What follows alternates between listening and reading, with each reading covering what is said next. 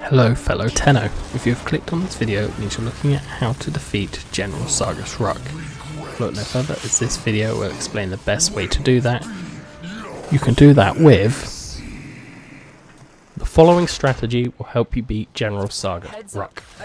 Once you have loaded into Tethys, make your way to the waypoint where you will find General Sargas Ruk. The first thing you will notice is that his armour is impervious to all damage except from the blue exhaust spots that open periodically during his attacks.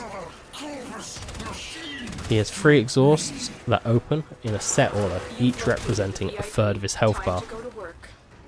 The first exhaust is mounted on his left shoulder. Once destroyed, he will start using Fire Blast, and the second exhaust will open on his chest. After that, the generated chest is gone, and he begins to use Eruption, and the third and final exhaust opens on his back. Once destroyed, you will have completed this boss fight.